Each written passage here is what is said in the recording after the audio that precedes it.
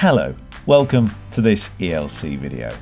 Today we're going to cover introductions and conclusions for problem solution essays.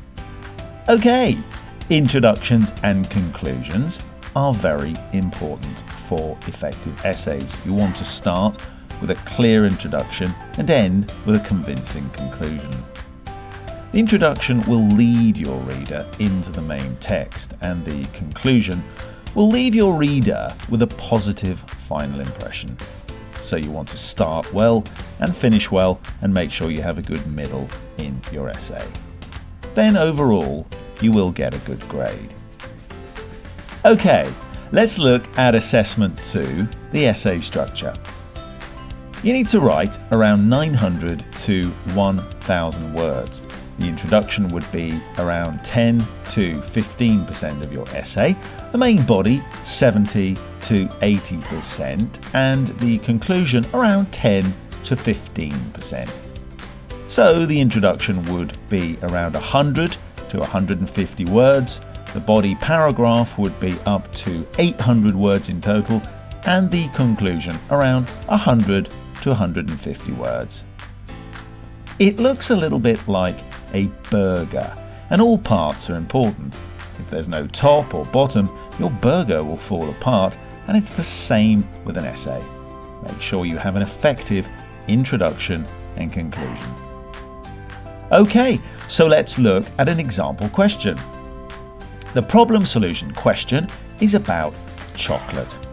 Chocolate is a popular food type in our daily diet, and its consumption means eating, its consumption is widely promoted. The question then asks you to discuss the problems that chocolate causes and some possible solutions. Okay, so first pause the video and think about some of the problems that eating chocolate causes. Right, so for the introduction, we recommend that you use the what, why, and how structure.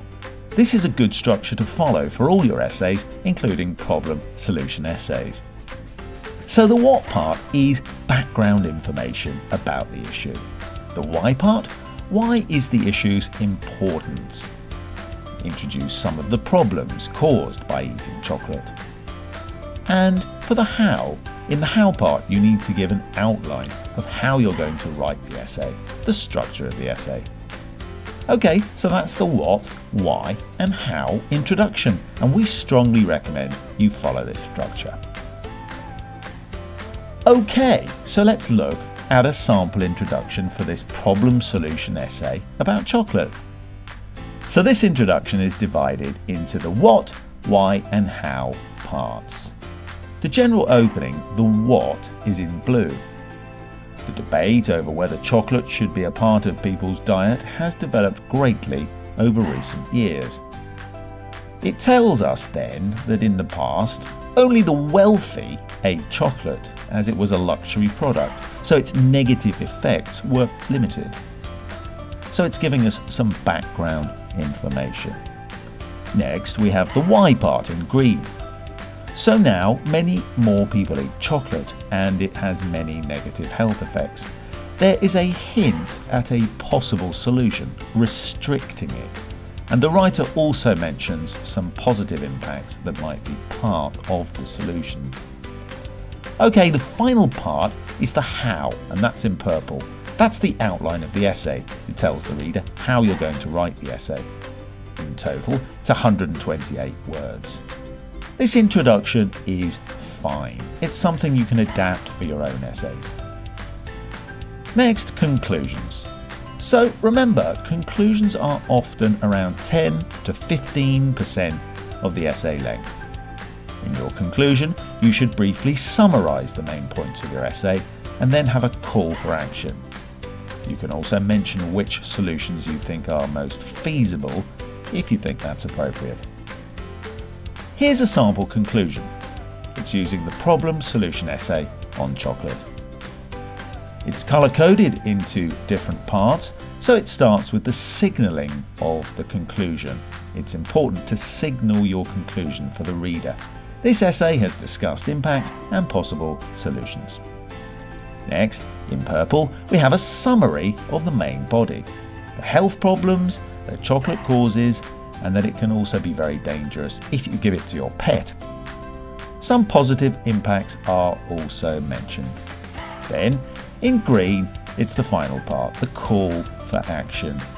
It's very important to include this in your essay, so here the writer says that they recommend that high quality chocolate be used and eaten in appropriate quantities. That's a sample conclusion, around 140 words, that you can adapt for your own essay. We will end this video with a recommendation for another video.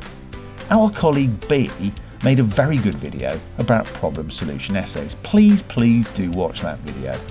And there's also online material about introductions and conclusions.